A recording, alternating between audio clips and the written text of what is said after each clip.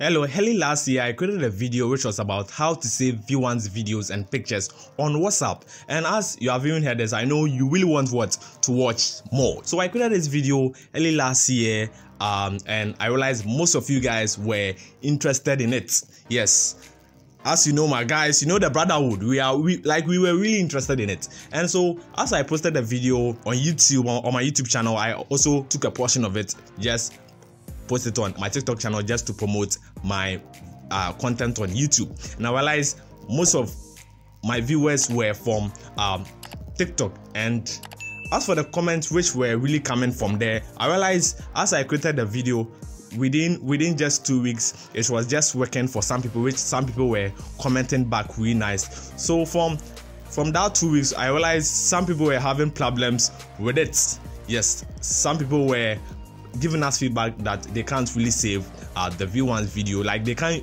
use our method to save the V1's videos and pictures which they want to save. As you created that video, it went really viral because on TikTok it's having over 200,000 views, and YouTube with the YouTube short and the YouTube long format, which is the long video, when you add both two videos to it, we are heading around getting to 130,000 views on YouTube only, and TikTok is around 200,000 views plus. So the video really went viral.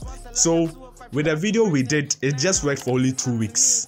Yes, it just worked for only 2 weeks. So please, those that they were insulting us, yes, if you check the comment section, I don't know. These people, as for the Nigerians, please, what do you? As I saw, most people were interested in it. I've done some few research, yes, which I'll be bringing you back to back updates on how to save V1's videos and pictures on WhatsApp. Please, I don't want any insult for today. Please, I beg you. I beg you. I just respect myself. So I just respect myself. I know the video which I did, I wasn't the one in it. You can check my face, I wasn't the one in it.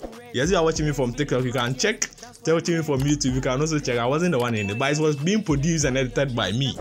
That's why I'm here today to give you this update. I'm going to find any means and ways to correct that mistake.